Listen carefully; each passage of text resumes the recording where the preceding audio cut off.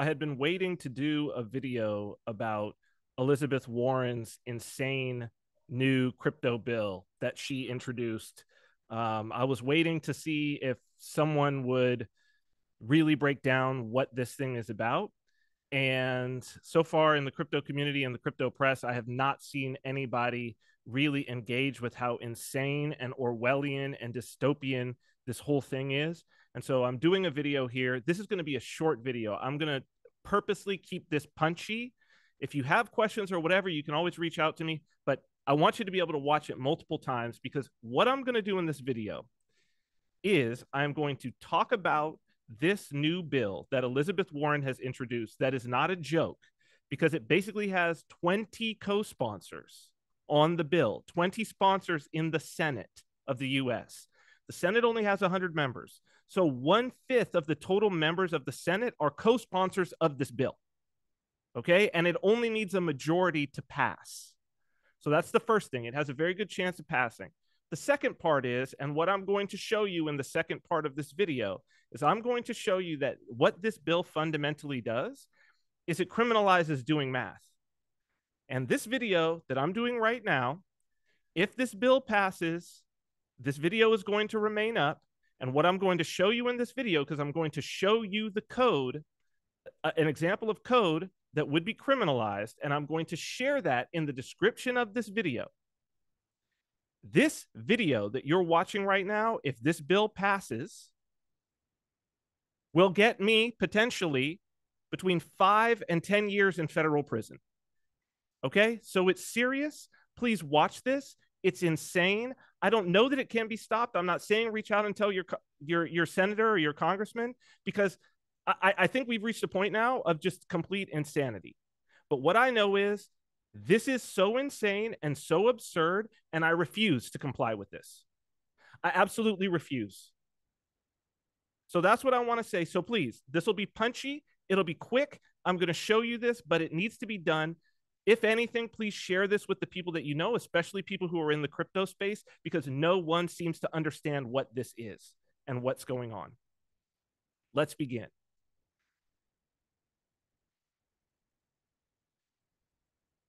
A couple of weeks ago, Elizabeth Warren announced that she had a whole bunch of you see 5 new senators join as co-sponsors, including 3 members of the Banking Committee, expands coalition of Banking Committee support for bill cracking down on crypto's use in money laundering, drug trafficking, sanctions evasion. It does not do any of those things. This bill does not do any of these things. As a matter of fact, what I'm going to show you today is it criminalizes my use of the number 1. The number 1. It's going to criminalize me using the number 1 and doing some known mathematical formulas that are available to everyone in the public and that are used every day. It's going to criminalize that. Like I said, I'm going to do it right here. So here's the text of the bill. Okay. It's Miss Warren, a bill to require Financial Crimes Enforcement Network to issue guidance on digital assets and for other purposes. So the FinCEN, the Treasury's Financial Crimes Enforcement Network, has been issuing guidance on digital assets for 10 years now, since 2013. The latest one is 2019. You could look it up, FinCEN guidance. Just Google FinCEN guidance CVC 2019. Really what this does here, so she calls it the Digital Asset Anti-Money Laundering Act of 2023. There's nothing in here about money laundering. So there's some definitions that we'll come back to. It does one thing in terms of law, right? They are lawmakers. So it does one thing in terms of law. It adds to the definition of a financial institution in the United States Code, in the US Code, in the statutes. So it says Section 5312A2 of Title 31 of the United States Code, as amended by this section of the Anti-Money Laundering Act of 2020, is amended. So basically what it does is it says, strike subparagraph Z, make subparagraph AA, subparagraph BB, and then we're going to add this. These are going to be the new people who are considered to be financial institutions: unhosted wallet providers, digital asset miners, validators, or other nodes that may act to validate or secure third-party transactions, independent network participants, et cetera, et cetera, et cetera. The most important part, there's three. I mean, you've got your nodes. So it makes nodes. If you're a node operator and you run a node, it's going to make that you're a financial institution. If you're a miner, you're a financial institution. The most important, I think, because those could be potentially businesses, right? These miners. The most important thing, it's wrong, by the way, but the most important one that's brand new is this. And it's something that has been exempted up until now for good reason, because it's absurd. Unhosted wallet providers. Okay, so we need to look, they make some definitions of what is an unhosted wallet. Unhosted wallet provider. So it's a provider of an unhosted wallet. What is an unhosted wallet? The term unhosted wallet means, this is important, software or hardware that facilitates the storage of public and private keys used to digitally sign and securely transact digital assets such that the stored value is the property of the wallet owner and the wallet owner has total independent control over the value. So these are non-custodial wallets, crypto wallets, the ones where you have your own keys, not your keys, not your coins. If I, as a software developer, which I am, produce and distribute software or hardware that is a wallet, which I do, by the way, I also am the maintainer of open source code for an actual node implementation that has a wallet in it, but I have multiple instances of code that does this. Then you become a financial institution. Okay, so we will come right back to this because it's important to know that really what we're talking about is it's software or hardware that facilitates the storage of public or private keys. You can stop it there. The rest of it is just what those public or private keys are used to do, used to digitally sign and securely transact digital assets. Okay? But really what it is it's any software or hardware that facilitates the storage of public and private keys that could be used to do that. It's important to understand what a public and a private key is. I said the number one is a private key. In this case, the storage of the number one, if I produce a piece of software that stores the number one, I become a financial institution. So what is it? Yes, it's that crazy. And I'm going to show you, I'm going to prove it to you in code, and you can run this code yourself. Okay? So what does it amend? It amends this. Section 5312A2 of Title 31. Okay, Title 31 is here. Okay, Title 31, records and reports on monetary instruments transactions. 5312 is the definitions. Okay, so it said 5312A2, A in the subchapter, chapter 2. It's going to add to what a financial institution means. A, an insured bank. B, a commercial bank. C, a private banker. D, an agency. So we've got credit unions, thrift institutions, broker dealers and securities, investment bankers, credit card system operator, an insurance company, a dealer in precious metals, a travel agency, a money transmitter, a telegraph company, a casino that with annual gaming revenue of more than $1 million, right? So these are financial institutions. It's going to add unhosted wallet providers to this. Okay, what does that mean? What does this Title 31 in subchapter 2, what is it saying? What is this? So what it is, as you see here, is it's all about records and reports. This is about KYC, know your customer, AML, money laundering, keeping records that you have to have an insane amount of information about everyone who's transacting certain transactions. Now, an unhosted, your cryptocurrency non-custodial wallet provider actually can't keep those records because, as it says itself, unlike every other financial institution there, the stored value in the unhosted wallet definition, the stored value is the property of the wallet owner, and the wallet owner has total, the person running the software, not the producer, has total independent control over the value. Total independent control over the value means I can't even see it if I gave you the software. That's like me being the producer of a safe, and you're requiring me as the producer of the safe to be able to tell you what's in everybody's safe that bought my safe. It makes no sense. Now, if it was more, if the technology involved was more than just literally doing math with the number one, then maybe we could talk about it. But that's how insane it is. Okay, so what happens if so what can happen? Search and forfeiture of monetary instruments. They can search me and forfeit money. They can give me an injunction telling me that I have to stop producing software. There are civil penalties. The most important, and remember, I said what I'm about to do in this video, I'm leaving this video up. What I'm about to do in this video, because I'm going to produce an unhosted wallet, and I'm going to share that code because of how absurd this is in the description of this video.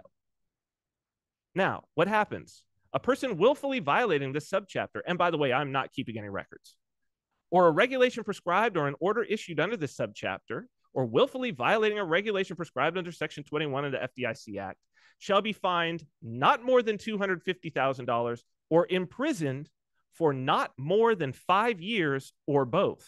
Oh, and if they want to drag me out and say that I was also violating some other law by doing this video and presenting you with this software, oh, that's going to be fined not more than $500,000 and imprisoned for not more than 10 years or both. So this is dead serious. These people may be useful idiots. This may have just been written by the banks, but this is dead serious. Okay, so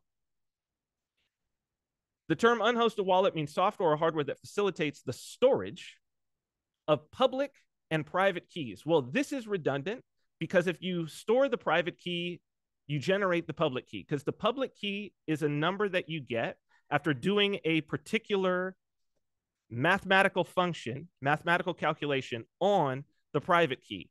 What is a private key? Well, for all intents and purposes, it's a number, period. It's just a number. And some people are like, oh, it's a very big number, a very big random number. No, it doesn't have to be.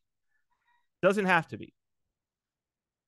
It's got a certain size in memory. And we're going to talk about Bitcoin and Ethereum because they use the same public and private keys. You can use your private key, your Bitcoin private key, you can use it on Ethereum and vice versa, and public key. It's the same thing. So you only need to create it once. You could use it on either network. Okay. But what is it? Well, in both cases, it's a 256-bit number. It's a 32-byte number because there's 8 bits in a byte. 32-byte number. So it takes up 32 bytes in memory. What is a 256-bit number? It's an integer, okay? So it's here we go, 256-bit computing. The range of integer values that can be stored in 256 bits is, okay, the maximum value, unsigned, meaning it's positive, it's just not negative, is written in decimal as this. See this long number? Or approximately 1.1579 times 10 to the 77. So that means after that 1, there are 77 zeros. Okay, this is a gigantic number. To give you some perspective, they estimate that the number of atoms in the known universe is 10 to the 78. Okay, so this is just one order of magnitude below that.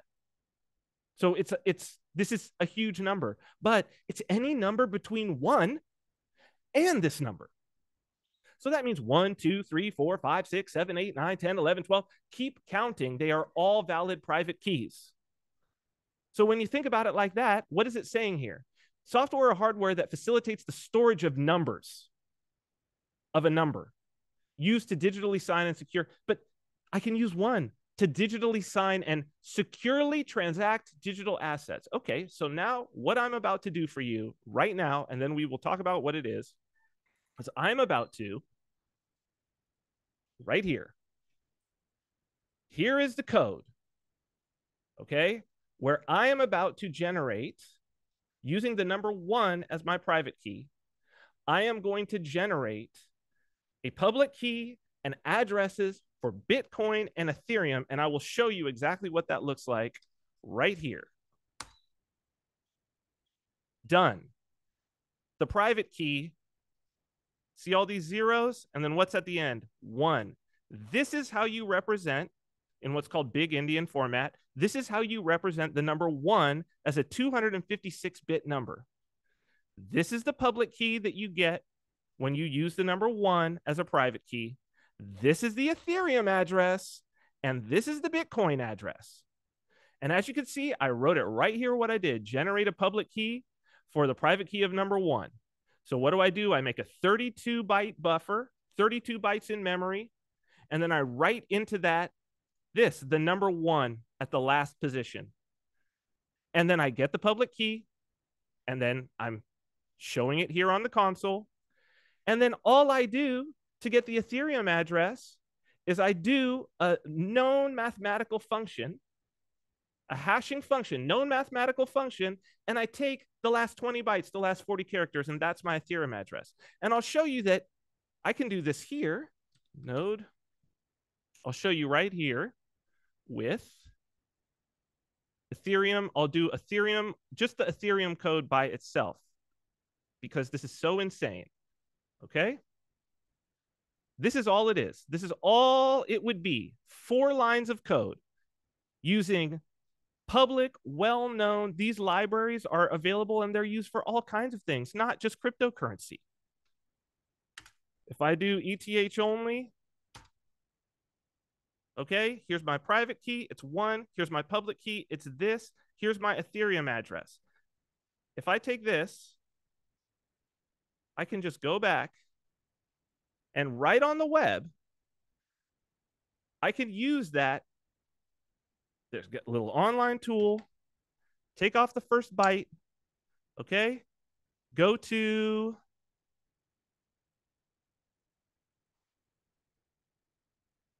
I'm gonna find it. I'm looking for 7E5F4 on there.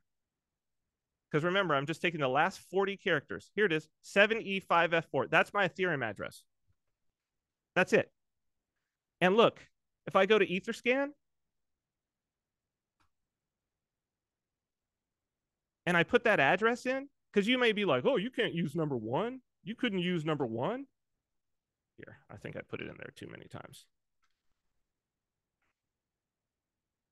Yes, absolutely. As a matter of fact, people play around with this address all the time. There's been 3,300 transactions in here. The last transaction was 2 minutes ago. The first transaction was sent, what is this, 2,556 days ago. Is that like 9 years ago? Like 8 years ago.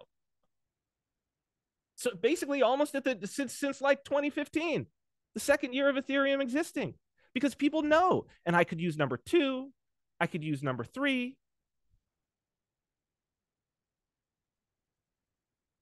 That's Ethereum only. Bitcoin is a little more advanced. I have to do a few more things. I do a double hash of another thing, and then I do a little checksum, and it's nice. But still, this code, this wallet code, because here's the Bitcoin address. What about Bitcoin? You're like, oh, could I use the number 1 as my private key on Bitcoin? Well, let's see if anybody has. Right here. Right in Blockchain Explorer. Let's see. And there we go. First balance change 12 years ago. Last balance change 3 months ago. There's been 1,413 transactions on this, meaning the number 1 is not only a valid private key, it's been used many times. So let's just go back real quick to what it says here. It's going to make unhosted wallet providers, financial institutions. What is a term unhosted wallet? Software or hardware that facilitates the storage of public or private keys used to digitally sign and securely transact digital assets. That's what I just did. 4 lines of code. That's what I just did. It stores public and private keys. And those public and private keys have most certainly been used to digitally sign and securely transact digital assets. And they're being, right as we speak, on Ethereum, they're being used. There's something waiting, there's a transaction waiting to be confirmed. So this is the insanity. This is it. Please, please share this. It's of crucial importance. We've reached a point now of complete absurdity. Of course, this was written by the banks. And of course, the 20 senators who are being useful idiots. I hate to say it like that. I feel bad for them. Because I'm sure that if they understood that what they're doing here, what level of 2 + 2 = 5 Orwellian madness this is, to where they're going to make it, again, the things that I was doing, I was not even using cryptocurrency libraries in the code. These are not crypto libraries that I'm using here. Okay? This is built in. This one is built into Node.js. These are just public, well-known, these are just cryptographic functions. They're just mathematical functions that are known. It's criminalizing that.